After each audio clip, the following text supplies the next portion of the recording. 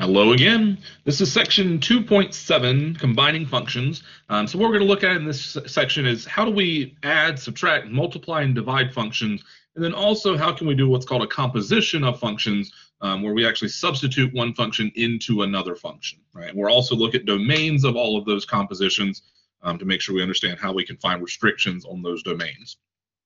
Right, so we're going to start here with just the algebra of functions: addition, subtraction, multiplication, division. So if we have two functions, f and g, and their domains are a and b, the functions f plus g, f minus g, f times g, and f divided by g would be just f of x plus g of x, f of x minus g of x, f of x times g of x, and f of x divided by g of x, right? That's what those operations mean. Now, in terms of domains, whenever we're looking for the domain of two functions being combined now, we're going to have to look at the intersection of the two domains, meaning what do they share in common? What's the overlap of those domains? Now, the only one of these where that's a little bit different is that we have to keep in mind with division that our g of x function cannot be 0. And the reason for that is we can't divide by 0. Okay, so that's the one additional restriction we'll have to keep in mind with division, but everything else, we're just looking at the f of x function's domain, the g of x function's domain, and then looking at the overlap between those two domains. All right, so here we've got f of x equals 1 over x minus 2, g of x is equal to the square root of x. We want to find f plus g, f minus g, f times g, and f divided by g, as well as the domain of each one. Okay, so if we start with f plus g of x, all we're going to do is add together the f of x and the g of x functions. So we're going to have 1 over x minus 2 plus the square root of x, and that's it. Okay, so that is our answer. We've added together those two functions now. Now, in terms of domain, remember what we want to look at is what's the domain of f, what's the domain of g, and then we're actually going to look at what the overlap is, the intersection of those two things. So basically here I'm looking at the fact that my denominator of f of x, x minus 2, cannot be equal to 0, which means that x cannot be equal to positive 2. I also know in this case that I have a square root of x, and I can't have negative values in the square root. So x must be greater than or equal to 0 for that one.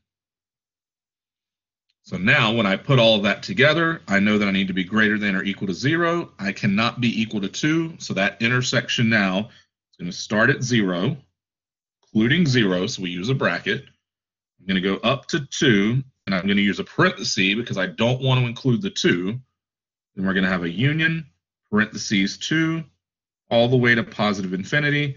And so this right here would be the domain for the sum, the addition of those two functions. Okay, so f plus g of x is this function right here, and then its domain would be what I have down there, interval notation.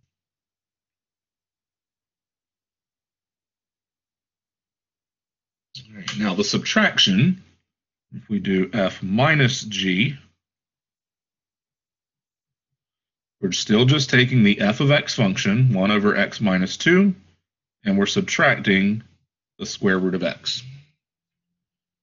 Now, if you remember on the previous slide, we said that the addition, subtraction, multiplication are all just going to be the intersection of those domains, right? So the domain of this function, the subtraction piece, is going to be exactly the same as what we got for the previous one, right? So no additional work is needed there. That's going to be our domain for that one also. And then we can do our product, f times g. So f times g of x. Now we're just taking 1 over x minus 2, multiplying by the square root of x. In this case, we could just multiply and put the square root in the numerator. So that's going to give us the square root of x over x minus 2. And so this would be our product of those two functions. And again, in this case, that domain would still be exactly the same as the addition and the subtraction. All right, and then the last one we need here is the quotient, f divided by g. So this time we're going to take 1 over x minus 2. We're going to divide that by the square root of x. And remember, when we're dividing and it involves fractions, we can multiply by the reciprocal. I'm going to think of this as square root of x over 1. We're going to take 1 over x minus 2. We're going to multiply by the reciprocal, 1 over the square root of x. And so that should give us 1 over the square root of x times x minus 2.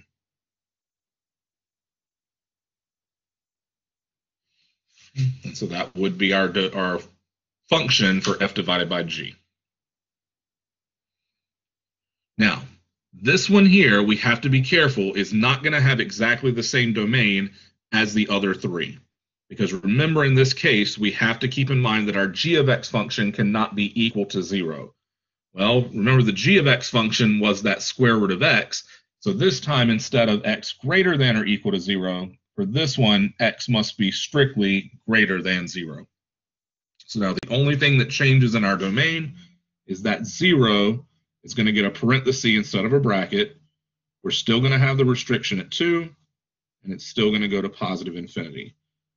So now that's the only thing that's changed, is 0 is not included in our domain for the division, where it was included for the other three, the addition, subtraction, and multiplication.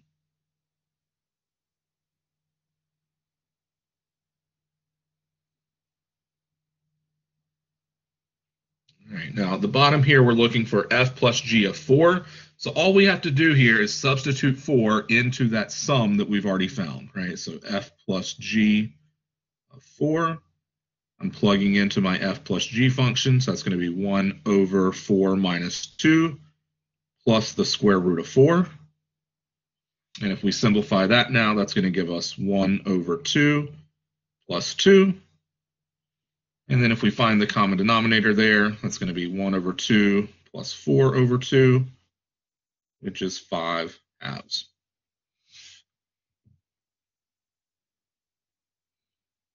And then same thing with f minus g. We're just going to substitute 4 into that function that we've already found. So if we plug that in, that's going to give us 1 over 4 minus 2 minus the square root of 4. Again, that's 1/2 minus 2. Common denominator, 1/2 minus 4 over 2.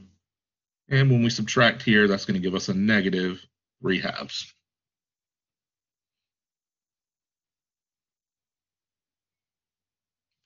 Then if we do f times g,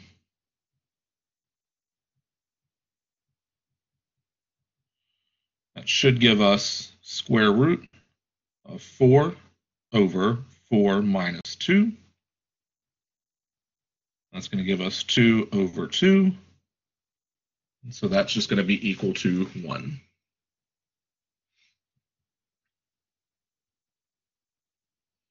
And finally, we're going to do f divided by g of 4.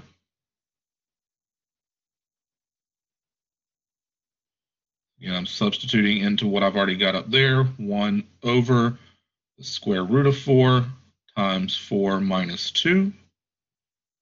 Simplifying that, we get 1 over 2 times 2, which is 1 over 4. So again, once you've already found the sum, difference, product, and quotient, then all you have to do is just substitute that value into what we've already found, and then just make sure you simplify.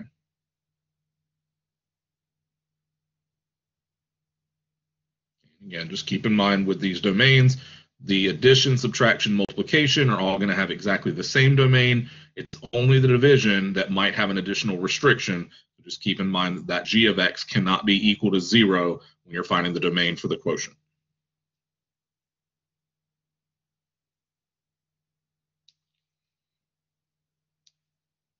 All right, composition of functions. Okay, so given two functions, f and g, the composite function f of g, or the composition of f and g, is defined as this right down here. So f of g of x is going to be f of the g of x function. Okay, and so what I'm going to talk about when I refer to these, this function is what I'm going to call the inside function. And then whatever's out here now is going to be my outside function. Okay, so if you hear me talk about inside and outside, that's what I'm referring to. Whenever you're doing a composition, whatever comes second there, right, is going to become your inside. Whatever comes first is going to become your outside function. All right, so we've got f of x equals x squared, g of x equals x minus 3. We want to find both f of g and g of f, and then we'll talk about the domain of each one of those. So if we're looking at f of g of x, again, I can write that as f of g of x, where g of x is the inside function, f of x is the outside function. So my first step here is I'm going to go ahead and take whatever my g of x function is, and I'm going to substitute it in there. So that tells me I'm finding f of the g of x function, which in this case is x minus 3. So just in place of g of x, I've just put x minus 3 because that is the g of x function. Then I'm going to take that x minus 3, and now I can substitute it into the outside function, which is the f of x. So everywhere I see an x in my f of x function, I'm replacing it with x minus 3. So that's going to give us x minus 3 all squared.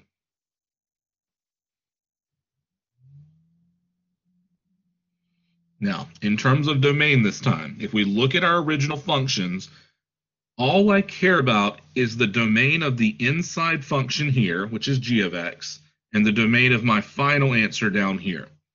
Well, x minus 3 squared, there are no denominators with x's, there are no square roots, so there are no restrictions on my final answer. Then I'm going to go back to the g of x function. X minus 3, again, no denominators with x's, no square roots, no restrictions. So for this one, my domain is actually just going to be all real numbers. So negative infinity to positive infinity. But again, whenever we're doing a composition, we have to check the final answer, and we also have to check that inside function, because if there are any restrictions on the inside function, we have to include them in our overall domain. All right, now we're going to look at g of f. So we're finding g of f of x. Again, my first step, I'm going to substitute that f of x in there. So now we're looking at g of x squared. And so now I can take that x squared, I can substitute it into the g function everywhere that I see an x. And so that's going to give us x squared minus 3. All right, so again, in terms of domain, I'm going to look at my final answer, and I'm going to look at my inside function. Well, the final answer here, x squared minus 3, no x's in the denominator, no square roots, that's going to be fine, all real numbers, no restrictions.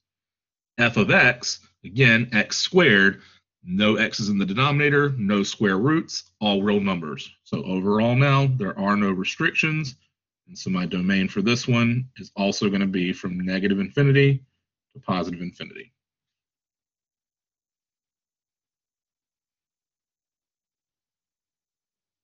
Right, now that we have f of g and g of f, now we can actually come down here and find f of g of 5. So I'm looking at my f of g of x function. I'm substituting in 5, so that's going to give us 5 minus 3 all squared. Simplifying that, we would get 2 squared, which is just going to give us 4. And then if we want to find g of f of 7, I already have my g of f function. I'm going to substitute 7 in there, so that's going to give us 7 squared minus 3. Do your exponent first. That's going to be 49 minus 3, which should give us 46.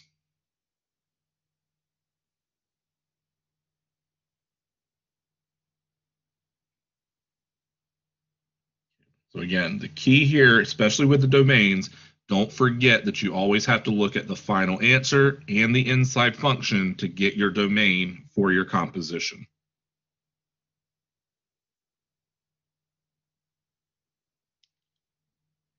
All right, so now we've got two new functions, square root of x and square root of 2 minus x. First one we want to find here is f of g. So again, that's going to be f of g of x. My inside function is the g of x, so I'm looking at f of the square root of 2 minus x. And now I can substitute that into my f function. And when we do that, that should give us the square root of the square root of 2 minus x. Again, all I'm doing there is substituting square root of 2 minus x everywhere I see an x in the f function. And so we have a square root around the square root of 2 minus x this time. Now, in general, right, we could actually simplify that because everything we have is inside both of those square roots. So this could actually turn into a fourth root of 2 minus x. And the way I get that is we have a square root and a square root. The index of both of those is a 2, and so we can multiply those together. 2 times 2 gives us 4. That's how I got a fourth root in that case. Now, in terms of domain, if we look at the final answer, we have an even root, meaning that we can't have any negatives inside. So I know in this case that 2 minus x must be greater than or equal to 0. So I'm going to go ahead and solve that now. So if we move the 2 over, that's negative x greater than or equal to negative 2. Then I'm going to divide by my negative. And remember, when we divide by a negative, we have to flip our sign. And so that's going to give us x is less than or equal to positive 2. Now, we also need to consider the inside function, right? So I'm going to come back up here. G of x was my inside function. So looking at that, we also know that 2 minus x must be greater than or equal to 0 for the inside function. Now that's going to give us exactly the same restriction, right? Because it's exactly the same inequality that we had before. So in both cases, we get that x must be less than or equal to 2.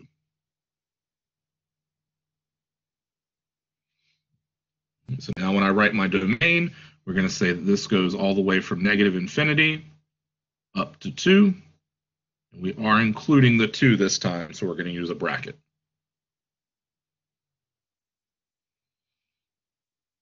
So again, in this case, both the final answer and the inside function had the same domain, right? So we don't have any additional restrictions, but we do need to check both because it is possible that sometimes our final answer will not include all of the restrictions that the inside function has also. All right, so now let's look at g of f. So again, we're looking for g of f of x. This time our f of x function is square root of x. So we're looking for g of the square root of x. That means I'm going to substitute square root of x everywhere I have an x in the g function. We're going to have square root of 2 minus the square root of x. Now this time, we cannot simplify that, right? The square roots don't go around everything inside. Okay, so in this case, we have to leave it as just the square root of 2 minus square root of x. Now let's think about domain. For this one, we know that final answer, 2 minus the square root of x, because it's inside of a square root, it must be greater than or equal to 0. Again, I'm going to move my 2 first. That's going to give us negative square root of x, greater than or equal to negative 2. I'm going to divide by my negative here. And give us x is less than or equal to, square root of x is less than or equal to 2. Then we're going to square both sides.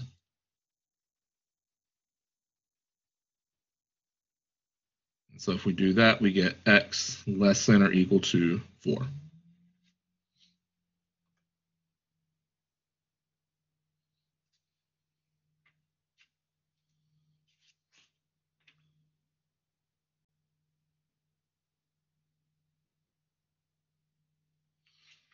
All right, now the other thing we have to consider is the inside function.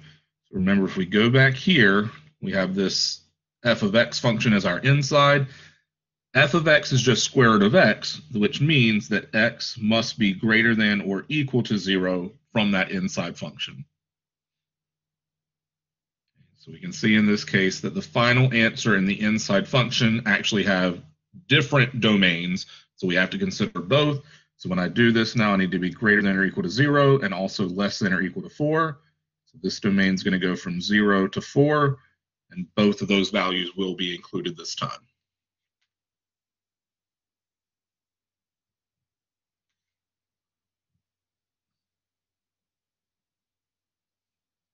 Now, it is also possible to compose a function with itself. So in this case, we want to look at f of x, which just means we're finding f of the square root of x.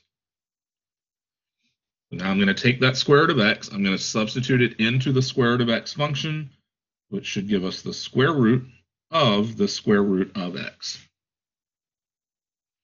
Now, just like the first one, right, when we had the square root within a square root, right, and everything was inside both, we can actually rewrite that now as the fourth root of x.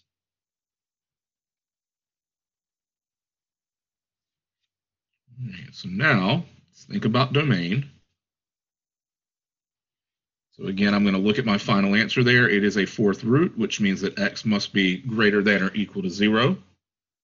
Then I'm going to come back to my inside function, f of x, which is the square root of x. That's going to be exactly the same thing. So in this case, we just know that our domain is going to go from 0 to positive infinity. And our final answer and our inside function have exactly the same domain this time.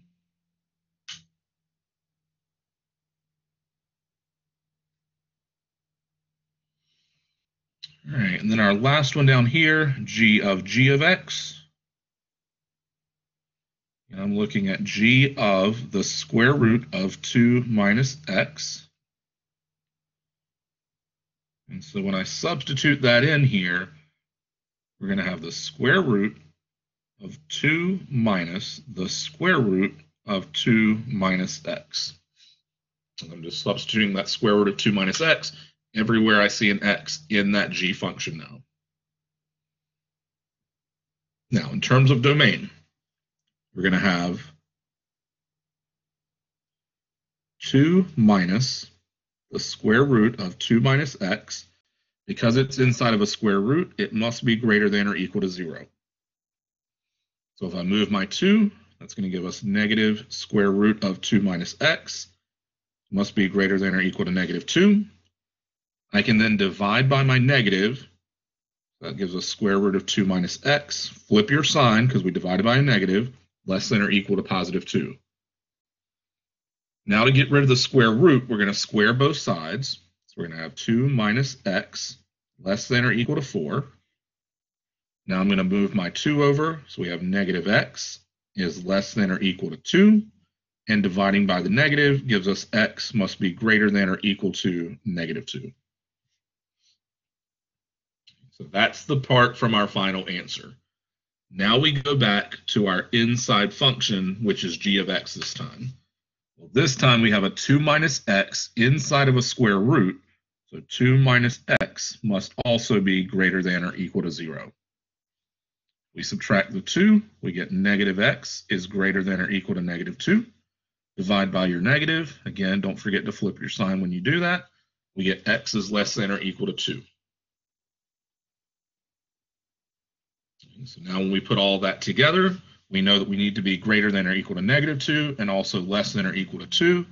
And so this domain now is going to go from negative 2 to positive 2, both values being included this time, and that's going to be our domain.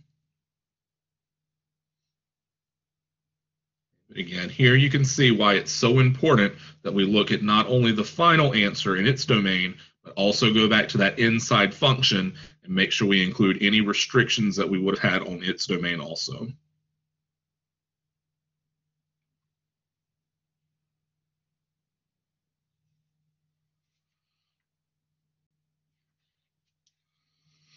All right, so now example 5, we want to find f of g of h of x. Okay, so we're looking for f of g of h of x.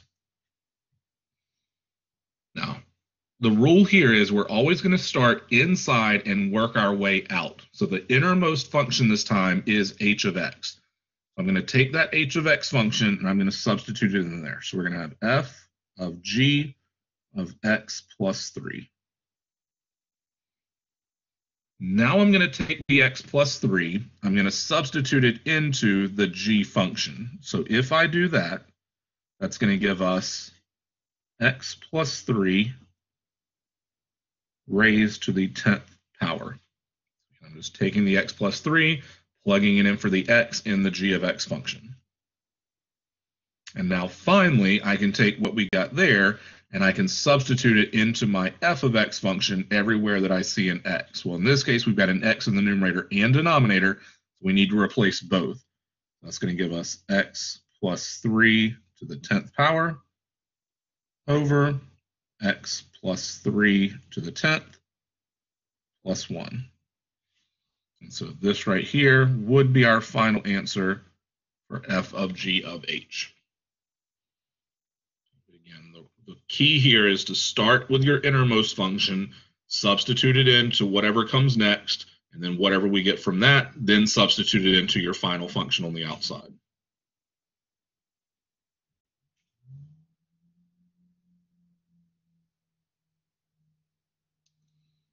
All right, example 6. So now we're given f of x equals the 4th root of x plus 9.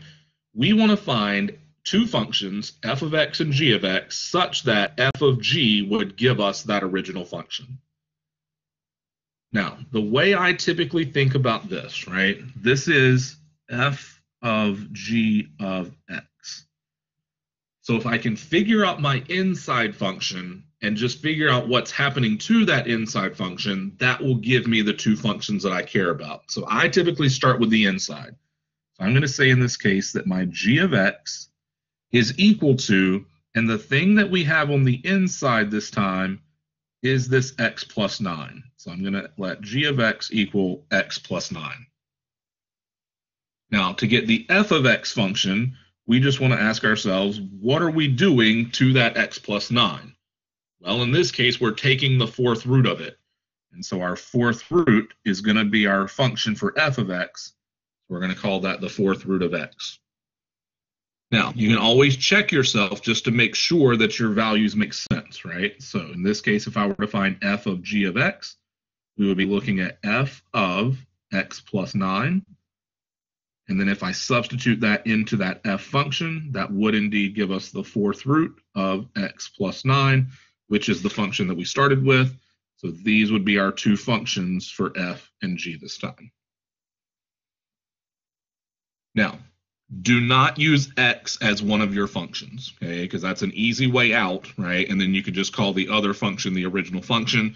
Okay? You always want to start with your inside function being something other than x, and then just figure out what's happening to that function.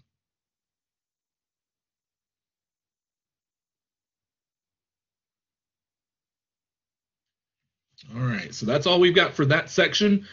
Please, again, let me know if you have any questions about anything. Send me those questions through WebAssign. Stop in during student hours if you need to. Otherwise, have a great day, and I will see you next time.